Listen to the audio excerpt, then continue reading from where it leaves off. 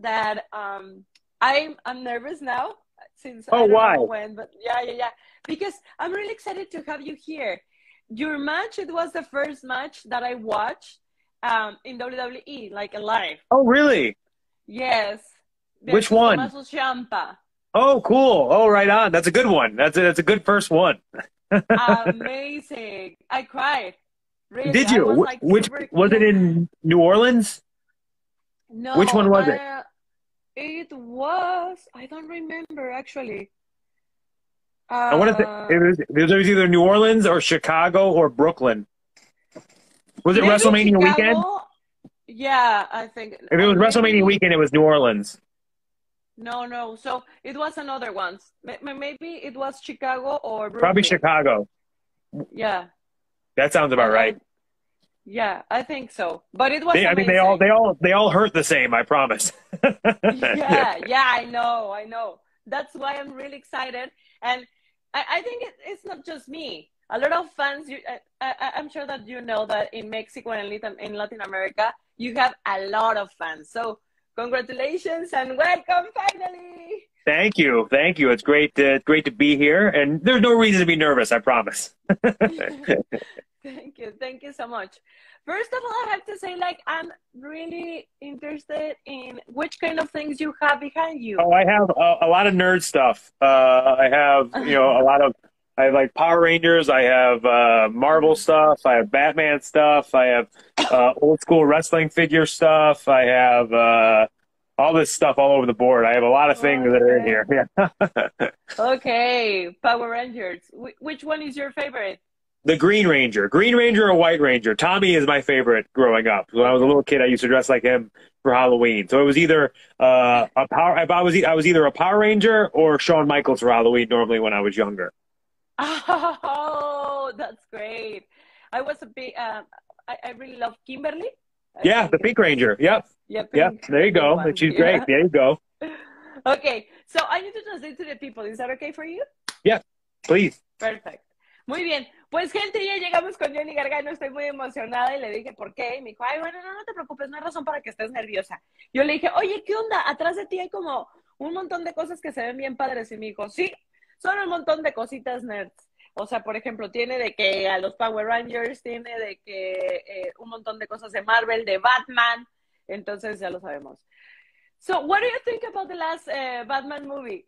This is not I enjoyed it. I this, enjoyed it. what? It was very dark. It was very different, but I enjoyed it. I'm not someone that views things from like I always go into things with an open mind and hope that I like it. Yeah, I'm not someone that's going to go in and be like, I'm going to hate this. Because I think when you go into something and you expect to hate it, you're going to hate it anyway. yeah. So I enjoyed it. It was a little dark, but I did like it. Okay, for me, it was one of my favorites. Yeah. Okay. There you Yeah, go. yeah. It So was are more you? real. Yes, it definitely felt more real and more gritty and more dirty, which I think Yeah, like a Batman should be as well. So I definitely agree with you. yeah, yeah. But your favorite Batman movie? Which one is Oh it? boy, my favorite I think The Dark Knight might be my favorite Batman movie. Ah, Uh, but like I grew up, all the Batman movies when I grew up were very very campy and like uh more comedy based. Like not really on purpose, but like Batman uh-huh. Forever and Batman Returns and George Yeah. Clooney and Val Kilmer. But I think Dark Knight is my favorite Batman movie. Ok, muy bien. Bueno, pues ahorita estábamos hablando acerca de todas las películas de Batman y le dije que a mí, por ejemplo, la última de Batman me encantó. Y me dijo, a mí también me gustó, pero se me hace muy oscura. Su película favorita es El Caballero de la Noche. So, now, this is a brunch show, always between breakfast and lunch. So we always start talking about morning. For example, now I'm starting my morning with chamomile tea. Yeah, What I about got you? coffee.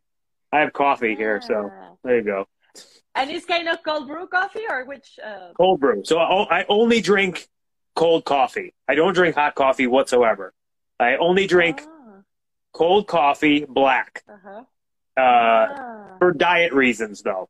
I much prefer sweet coffee, but for diet reasons, I drink cold brew coffee black because there's no calories in it. So it's just much easier to get my caffeine fix without Yeah. putting calories in. So you eat very clean? Yes, for the most part, yeah. I eat very clean. I have a nutritionist as well that tells me exactly what to eat, so that makes my life a Yeah, lot easier, so I don't have to overthink it. But yeah, yeah.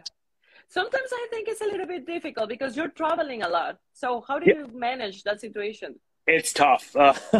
No, most of the time I have to pack my own food, or I Ah, bring a scale with me, and I have to weigh out everything that I eat. So it ah. becomes tiresome at times, but also it's just part of the job and part of my lifestyle anymore. So I've gotten used to it already. Ok, a ver, pues bueno, yo le dije que empezaba mi mañana con un tecito de manzanilla. Él empieza siempre, solamente toma cold brew. Esto no hay traducción para el cold brew, es cold brew, ¿no? O sea, café frío. Porque, bueno, me dijo que era solamente una cuestión de dieta. O sea, si él pudiera tomar algún cafecito, se lo tomaría dulce, pero no puede tomar cosas dulces porque necesita estar en la formaza en la que lo vemos, ¿ok? Ya lo tenemos. So, for example, let's create a smoothie, a Gargano's smoothie. So, Okay. which kind of ingredients we So need to bring? I am more of a, like I said, I'm more of a sweet person. So I'll probably go Okay, more of the fruit variety here. Um, okay, but I'll probably go obviously with banana. You gotta okay. thicken it up. So we'll go banana. We'll go Ajá, strawberry. ajá. We will go. I mean, if you want to throw some raspberries in there, you can as well. Uf, qué rico. Ajá. And maybe if you want a little bit of fat content as well, you can put some peanut butter in there, almond butter, things like that. Uh, Okay. then if you want a base, you can probably put some almond milk in there. Uh, so we'll Sounds go yummy. almond milk, banana, strawberry, raspberry, Ajá. peanut butter, and Okay. I mean, if you want, obviously you need protein, so probably like protein powder or something if you want that as well. Okay. Yeah. But that seems like a good. I know Okay. people can get crazy with them and put like greens and stuff in, but I'm just gonna go straight taste here. Love it! It's my favorite smoothie. All the ingredients that you add, I think they're perfect. What do you normally go for smoothie wise? I'm fruity as well. But for Okay, okay, example, for me, mango. Mango, of mango. Okay. course. Yes. I'm a mango person, really. You have no idea. It's my favorite fruit. And we have another one in Mexico that the name is mamey. Okay. I've never heard of that. It's super delicious. You have no idea. It's a Mexican What does fruit. it compare to? Like, what does it taste like? Ah, it's unique. It's kind Oh, of okay. this color inside, and it's kind of a like avocado, a big avocado, Oh, but with this color inside, and it's oh, interesting. super sweet and like creamy. Oh, interesting. I'll have to try that one day. Yes. If you're going, because WWE Live is coming to It's coming to Mexico. Mexico. Yeah, I might be there. We'll see. So if I come, I'm gonna get one of those. Okay, maybe we can create your smoothie and I can create mine, and you can taste and I can taste Let's yours. do it. That sounds like a plan. There you go. And mine with avocado, because avocado, for example, here, well, not here, there in Mexico, Yeah, we have an ice cream, like avocado ice cream. that sounds. I don't know how if I would like that. I like avocado, but I don't know if I'd like avocado ice cream. It's yummy, I'll try really, it. really I'll try it at delicious. least once. Yay. Muy bien, sorry. A ver, pues nos fuimos, ¿verdad? Durísimo.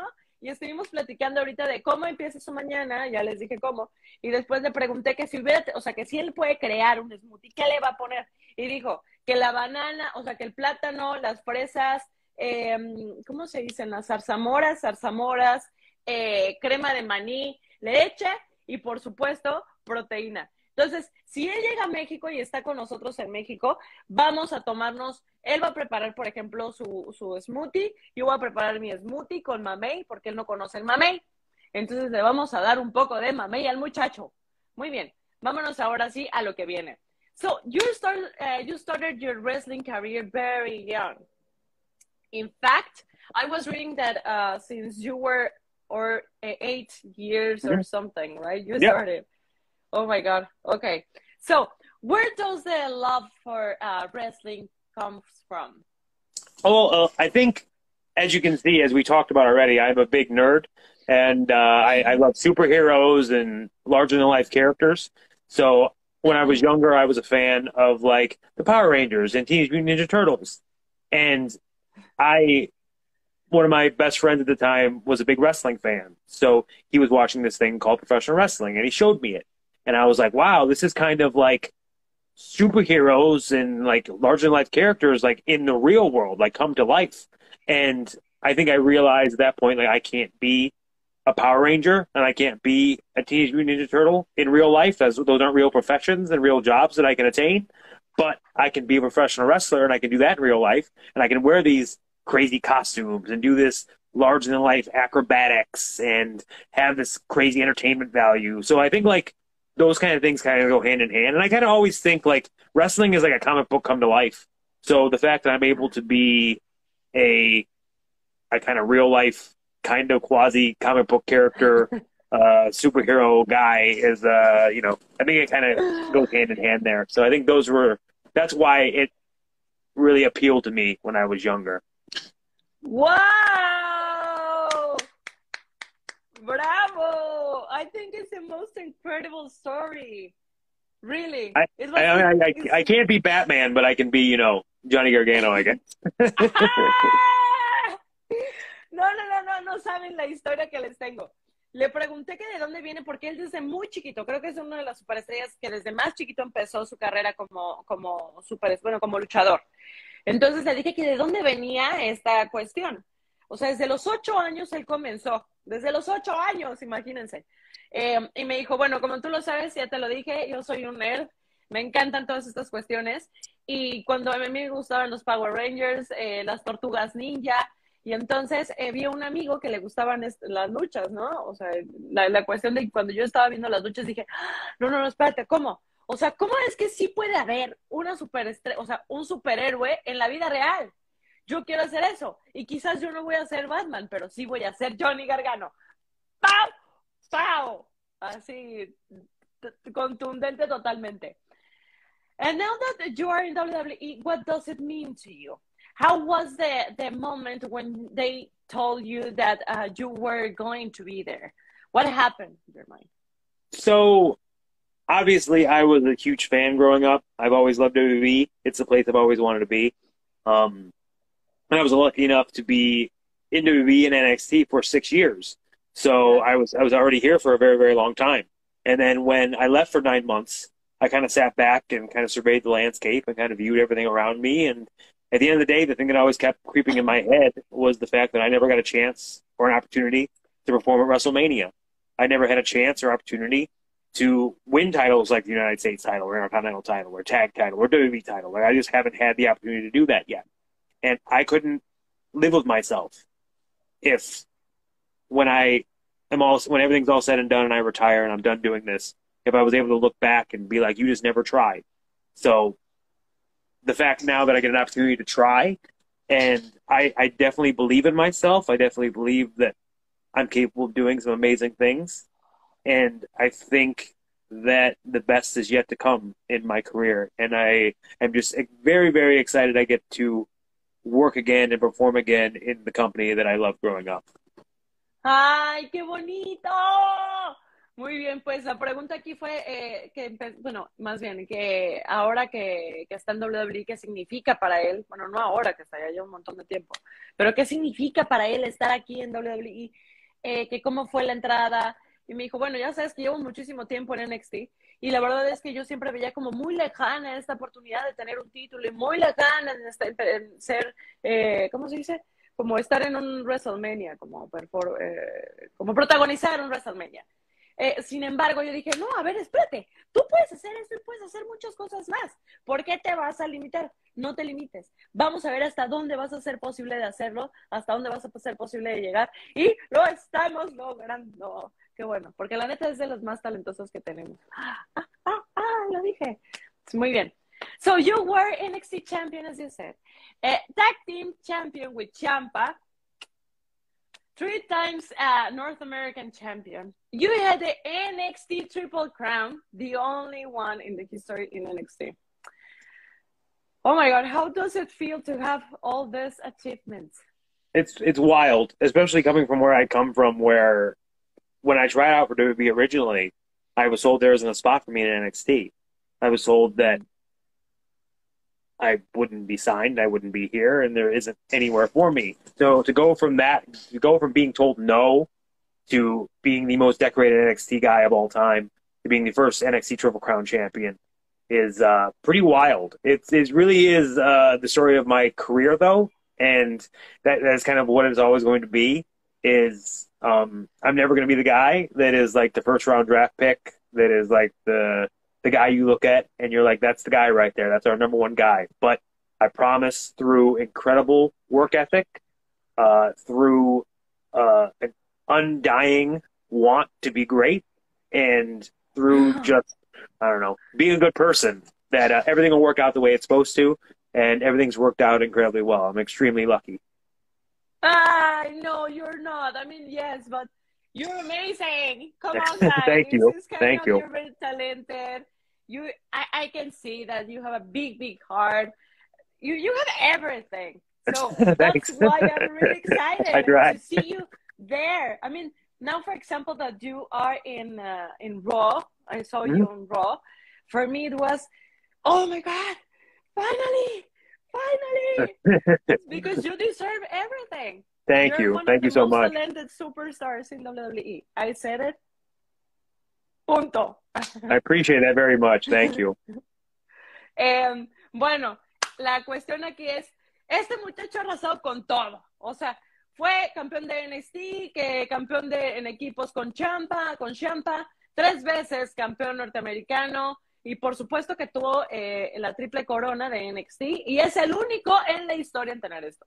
Y le dije, ¿cómo te sientes? Y me dijo, no, bueno, pues súper afortunado. O sea, me dice que él siente que tiene suerte de estar ahí, ¿no? O sea, más bien de todo lo que ha pasado. Y le dije, no, chavo, ¿cómo? O sea, es que tienes talento, tienes el físico, tienes el corazón, lo tienes todo, y por fin ya lo estamos viendo ahora sí en Raw, y esto se va a poner cada vez mejor, porque él se merece todo, ya lo dije. So, I have to confess that your appearance on Raw made me shiver, because for a long time, many of us wanted to see you in the main roster. I mean, your debut against Chad Gable, it was awesome.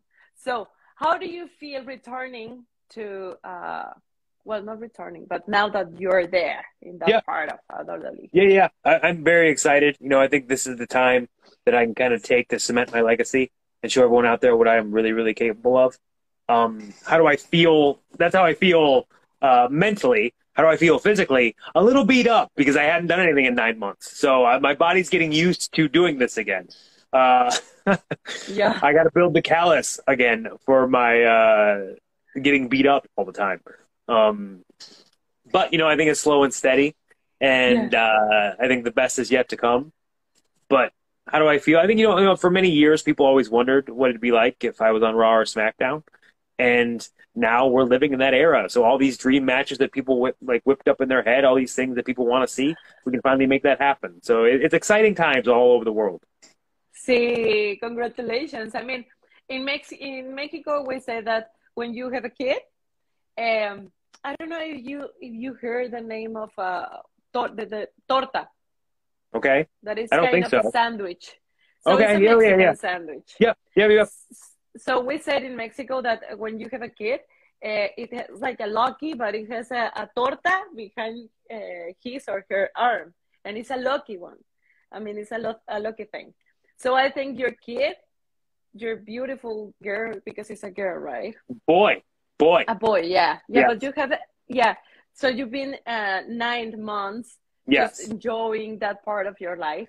And now all the words and all the things that they're just for you, they will be awaiting for you. So congratulations. And I think you deserve just the best. Thank you so much. Thank you. I'm very excited. Yeah, we are very excited as well. Muy bien, pues me dijo que se siente ahora que regresó a WWE después de 9 meses de estar con su chiquillo, pues se siente súper contento porque finalmente ya está por acá, pero está cansado. O sea, dijo, bueno, pues es que ha sido también como empezar, dale, dale, dale, dale, dale, y estamos, o sea, donde siempre habíamos querido, ¿no? Que si escoges Raw, que si escoges SmackDown, pero por fin estamos aquí, y dice que sí, que está un poco como cansado. So, at the end of the match, Theory interfered and attacked you. So, what is happening with Mr. Money in the Bank? I don't know. You got to tell me. Obviously, he, for some reason, is a little triggered by me coming back and being around again. We were together in NXT, and I took him under my wing, Yeah. and he was a part of the way with me, Candice, and Indy. And ultimately, at the end of the day, my goal for him was always be for him to be in the position that he's in now. I wanted to see him succeed. I want to see him succeed. I want to see him be Mr. Money in the Bank. I want to see him go on and win titles. Because when I picked him because I knew he was going to be the future of WWE. I think that he's just handled things a little bit differently. And I think that just comes from being handed things. I think that comes from not having an appreciation for where he's at currently in his life, because he is very young. And it comes with experience, Yeah. life experience here and there. But I think my job now is to humble him and make him Wow. appreciate the things he has. Órale. Muy bien. Pues a ver, sabemos perfecto lo que pasó, que al final del match que tuvo con Chad Gable, que llega el señorito, ¿verdad? Austin, y le lo atacó. Y yo le dije, ¿qué onda? O sea, ¿qué está pasando con él? Y me dijo, mira, yo lo conozco desde NXT y la verdad es que es muy joven. Yo le deseo siempre lo mejor y le va a ir cañón porque pues es muy talentoso, bla, bla, bla. Sin embargo, el muchacho, como es muy joven, no sabe agradecer las cosas y no sabe apreciar las cosas. Entonces, ¿qué es lo que para qué estoy yo ahí con él? Para darle una lección de humildad. Le va a enseñar humildad. ¿Ok? Ya lo tenemos. And you also avoid the intervention of Theory and won the match. So how are you planning to stop him with this continuous attacks? Obviously, he feels like he needs to get involved in everything I do. But I know him very well. I feel like I know him better than anyone on the roster. I taught him a lot of things, but I didn't teach him everything. So every move that he thinks he's going to make, everything he thinks he's going to try to pull on me, I'm always going to be one step ahead. Because everything he knows, I know. And I know 10 times more. Ándale, maestro. Eso es de lo que se trata. Le dije, a ver, también, ¿qué onda? Porque ¿cómo vas a planear como detenerlo? Y me dijo, mira, él cree que se la sabe de todas, todas. Pero básicamente yo soy el o sea, yo soy el gallo aquí. O sea, cuando él está intentando hacer algo, yo ya sé a dónde va. Entonces yo ya sé cómo detenerlo. Now, I want to know what is your dream match that you return to the ring? And what are your plans now that you're So there? dream matches. Now there's a lot of things out there people wanted to see for a very, very long time. So obviously there's guys that I've already been in the ring with on the indies and things like that I haven't wrestled on a big stage. Guys like Seth Rollins, AJ Styles.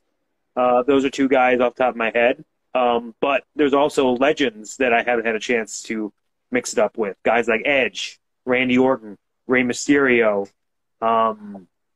There's so much great talent out there. There's so much amazing people out there in dream matches that haven't happened yet. So the fact that we can make all those happen now is a pretty cool thing. Okay. Hopefully you're coming to Mexico and we can see for the first time a match against Rey Mysterio. That would be historical. That'd be awesome. That'd be a dream come true. Trust me. Okay. We hope so.